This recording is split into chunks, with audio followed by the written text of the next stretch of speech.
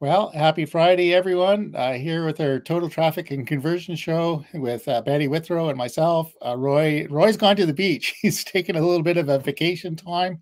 So our topic today is short, dumb content attracts crappy clients. So uh, um, I'm gonna get my disclaimer off. There is a room in marketing for short, smart content, and some little clips that take you to things. I've had quite a lot of success promoting concerts and plays, and sometimes all you need is a little clip giving an outline and then a link to the sign up page, and there you go. But if you offer anything more sophisticated where people have to actually understand what you're offering, or there's some complexity to it, or it's not a if you're selling a $10,000 program, nobody's going to buy it on the basis of a 15-second clip. And I'm a bit bewildered by this notion that people say, who I really think should know better, say that for some reason human beings, because of cell phones and stuff, have lost the ability to concentrate for more than about 15 seconds. They're the Dory syndrome.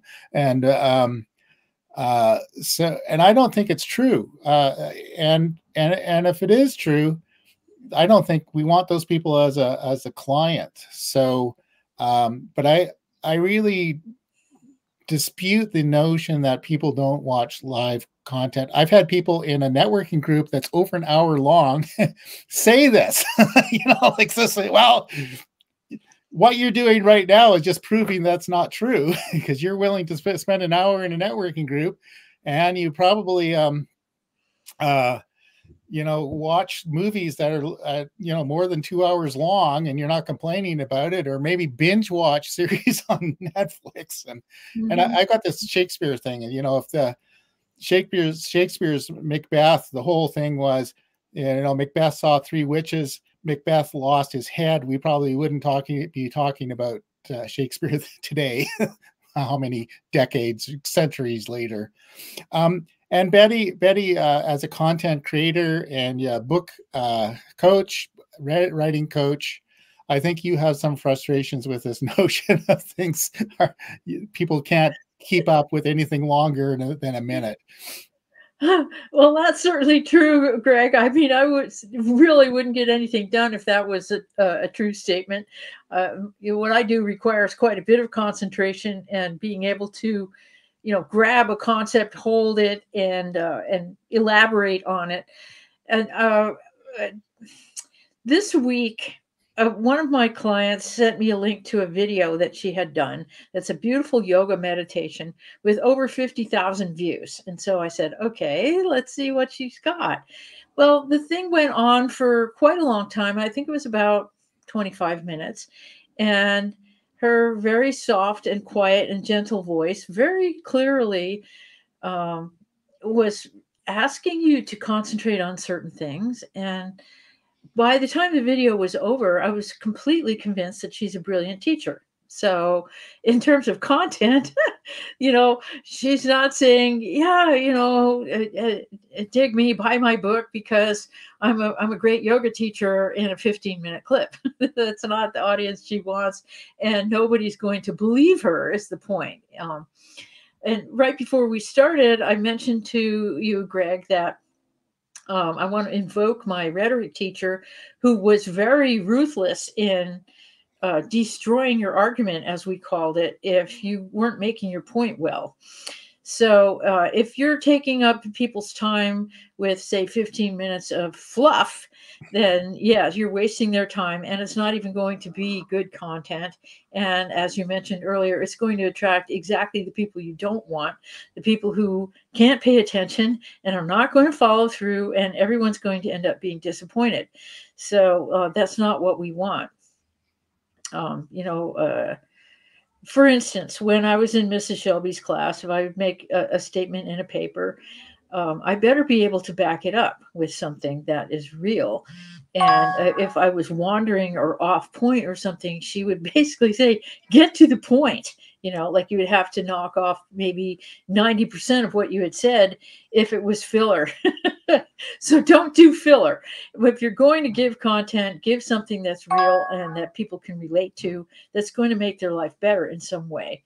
And don't worry about if it's long, because if it is valuable and they are the right people for you, they'll be engaged with it and they'll want to read it or watch it in order to learn about you and figure out that they want to work with you. Because ultimately, the best goal for content is to give people so much information that you don't have to sell to them. They've made up their minds already. They've talked themselves into realizing your value and they're ready to go. Those are the kind of clients you really actually want, in my opinion. Yeah, absolutely. I think the Dan Kennedy rule is that you can't be boring. And one way of looking at this thing is, your subject line needs to engage people to at least read the first sentence, and then you keep on going and it goes through. Mm-hmm. And then like in a long form sales letter, really your goal is to present the benefits of whatever it is you're offering, clearly state who it's for and who it's not for, and answer all of the objections, all of the questions. And so, if you want to give a 2-minute little blurb and have somebody make an appointment with you and you spend an hour talking to determine that they're not your ideal client at all, well, go ahead. Have fun. But so I'd rather only have people reach out when they're sure they know that you're the one for them. You're going to help. And for me, I'm not an early adopter. Like, I've gone through some things where I've signed up for a webinar and then maybe I've gone through 3 follow-ups, and sometimes I've watched a few hours of people's presentations and videos before I make a decision that that's right for me. So, it's just not something I'm going to do, especially for a large ticket item that's going to cost hundreds or thousands or tens of thousands of dollars. You're going to have to take the time to explain it. And I think you have to, for one, you want to have the people, like, you want, the thing with content is, if it's not right for somebody, you want them to click off in the first 5 seconds, right? Yeah. You don't want them to be watching your content, but the people who are interested in that will watch it to the end. Mm-hmm. People, for some, yeah, there was a the Godfather, right? It depends on on if you like that kind of movie, but but if you're totally intrigued by you're going to watch it to the end, no matter how long it was. So one reviewer wrote about Godfather 3. He said it was 2 of the worst movies he'd ever seen. It was too long to be just one. So, but that's the whole thing, is you have to write your content or create your videos to speak to the people you want to be in your tribe, want to be your ideal client. And as long as you're doing that, it doesn't really matter the length. It can be just long enough. Like it. Yeah. And it depends. If you've got something really simple, I've sold a lot of things which are basically 2 sentences and an order button, but it's something fairly simple. And all you do is say, okay, I'm in the right place. I want to go to that concert. I want to go to that play, that musical, or whatever it is, but most things need more explanation. True. And the more deep work goes into what it is that you're doing, the more you want to establish what we were just saying, of that the person already knows that they want to work with you, or is pretty much in the 90% yes zone before you spend your time and their time discussing what your offer is. So giving them plenty of information to make that decision, to click the schedule an appointment button, or however it is, that the better it's going to be, because everybody feels good about having that conversation. Yeah. And that translates into, Betty and I are both compulsive bloggers, so for better or for worse. But where it fits in with the content marketing thing is each blog is an opportunity to highlight one special thing out of what you do.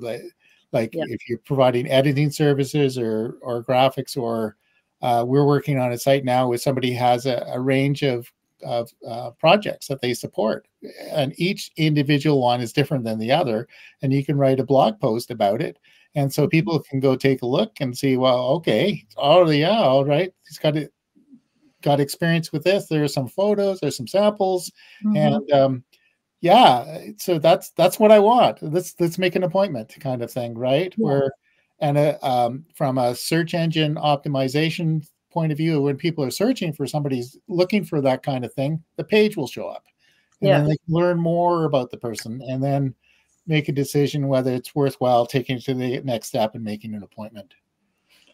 Right. Yeah, exactly. And that's what we want, is for people to have that right amount of information, so they're not wasting their time, they're not wasting the service provider's time, whoever that is. And you know, and you can just get down to brass tacks, like what are we actually going to do here? Yeah. So, yeah. And if you do it right, as you mentioned before, the person's more or less sold by the time they make the phone call. Yeah. Yeah. Yeah. And that's really what you want, is to be at that place. You're in the takeoff zone, you know.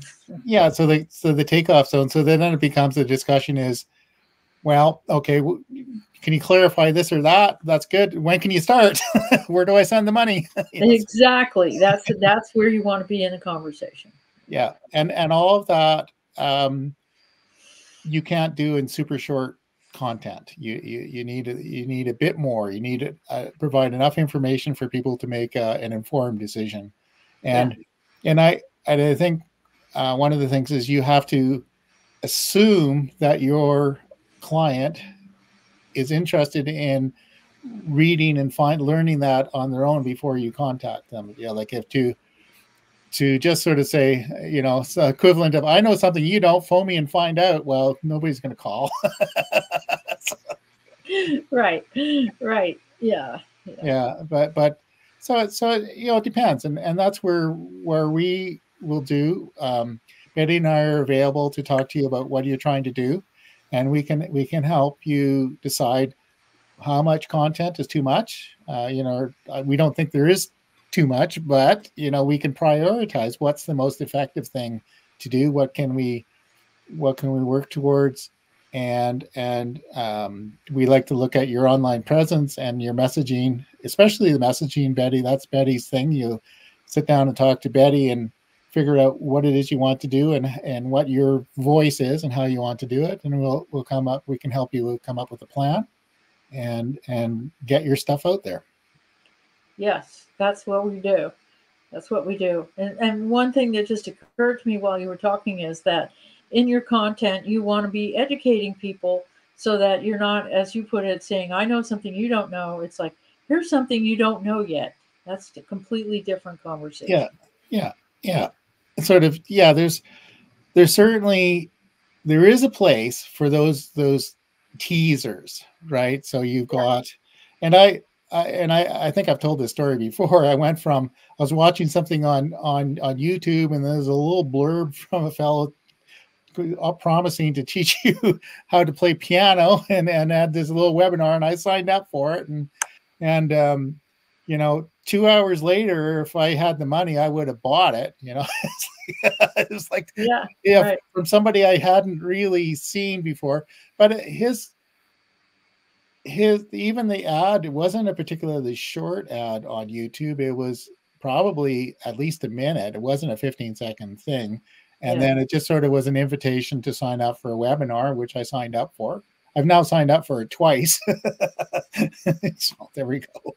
I think there's a 12-step program for me for that somewhere. But yeah, and the only reason I didn't sign up for it is because I didn't have the money.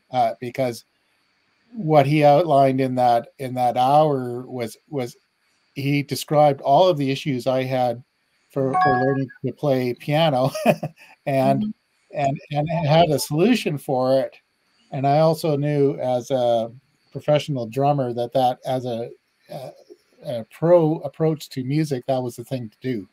Yeah. Yeah. So I was sold on the process. Yeah. Yeah. I can see how that would happen. Yeah. Yeah. There we go. But Yeah. yeah, for sure. But then I'd have to go out and get a piano and all sorts of And stuff. that's what I was thinking is that now that you have to get a piano. Yeah. Yeah. I've got a little keyboard, but I'll probably go get a better keyboard that to do it. Yeah. But I didn't sign up, so I don't need the piano today. No, not, yeah. There you go. Those are the steps of the steps of engagement, right? Yeah, the steps of engagement. Wait a minute. I think I can get my piano here. Where is that at? There we go. Uh-oh. There we go. All right then. Just out of the Steinway. So when I was taking piano lessons, I was playing on a Steinway. It was really nice. There was the piano was not the impediment to my playing the piano. Yeah, nothing quite like playing on a grand piano. I agree. Yeah, and the Steinway's even nicer than other grand pianos. I don't know what it is. There's something magical about it. It's very playable, and the tone's just really nice. So, yeah. But I after years of lessons, I still couldn't string together one tune that I could play smoothly. Right. Yeah. Well, you sold me a piano anyway. Yeah. Anyway, I ended up doing my instructor at her 80th birthday. I videoed a bunch everybody who came to her party, and there were a couple of other career piano teachers, and one person who was about in her 90s. She had this theory that adults who take up the piano almost never can learn to play fluently. If they start piano when they're 30, it's really hard. Yeah. And my instructor disputed that, but none of her students disputed that. There wasn't a single one of her. Well, there was one woman who always played something within her capability, and she was fairly meticulous, and she was musical. But the rest of us struggled with everything, right? Yeah. We had a hard time playing Twinkle Twinkle Little Star to be good. And she did have one person who played the most insane, difficult pieces, but I wouldn't say that she played them fluently or musically. I think there's something to it with starting when you're young. I mean, I started piano when I was 5, and it became second nature to me. Like it just there's something about it. It's like learning to type, where instinctively you're typing everything you read. Yeah, it's the same sort of thing. But yeah, there was. Well, I just hit buy on the Steinway page, so. Yeah, you did. Well, it's going to be delivered soon. Yeah. The question is, where are we going to put it? This whole house is full of musical instruments as it is. Yeah. But, that's it. And yeah, the price for a new Steinway is substantial. Who needs a car when you can have a piano? Yeah. Bonnie was the administrator at Unity of Vancouver, and they accidentally left the basement door unlocked, and somebody rolled in an upright piano and left it there. Yeah. If you do need to offload an old piano, it's not easy to do. I know that from. So they found an empty room and just dropped it off. It's not that difficult to find an old piano, really. Yeah, yeah. Just getting it moved is challenging.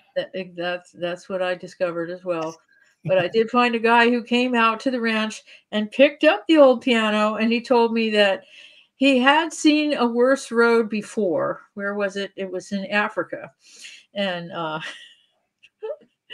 said, well, I can't thank you enough for being willing to make the drive. Oh, yeah. Good. So I Anyway. do have.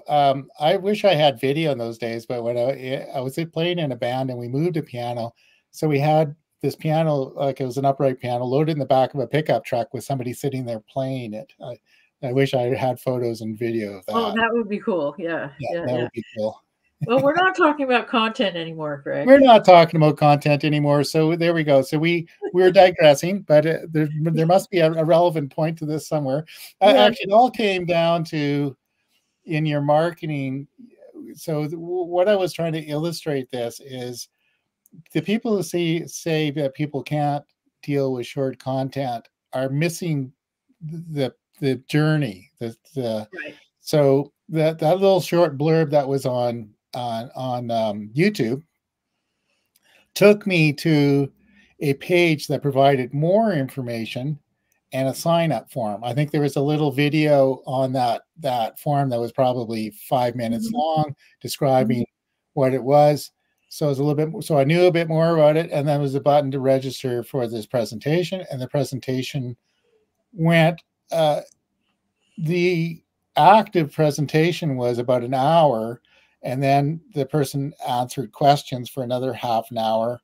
And um, I know it was successful because it popped up every time somebody bought this thing, right? And I think I'm guessing that it was certainly tens of thousands of dollars and maybe $100,000 in this program from that one broadcast. So, but it wasn't a 30-second clip. It was, it started, the teaser started, and you Mhm. basically you want to lead people down the customer journey, and Yes, and some people would um, can get there quickly, but others will take, like we have a few people we've been talking to about either the book package we offer or total traffic and conversion, and usually we have an original meeting, and then we come up with a plan, and then we mhm, go to the next step. But it doesn't, rarely it's what we offer is not something you say, okay, I like that, just pay for it. And right. yeah, and we'll figure it out later. So, and so it's up to what you're trying to sell and what you're doing. If your services, and I think our main thing is what you're offering probably has more moving parts and more considerations than you can present in a short, really short clip. So you need to take people through a journey to learn more about you, learn more about what you're offering, and decide if it's for you. And I think it's a mistake that if you provide them very little information and then expect to explain it to them in a meeting. I think that can be, for one, you're going to get unqualified people to come to talk to, and Mhm. maybe what you offer is not appropriate for them at all.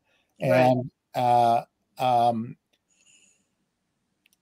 and it's just, you need to take them through the journey, and that journey could be longer than you're maybe planning for at the moment. That's right. That's right.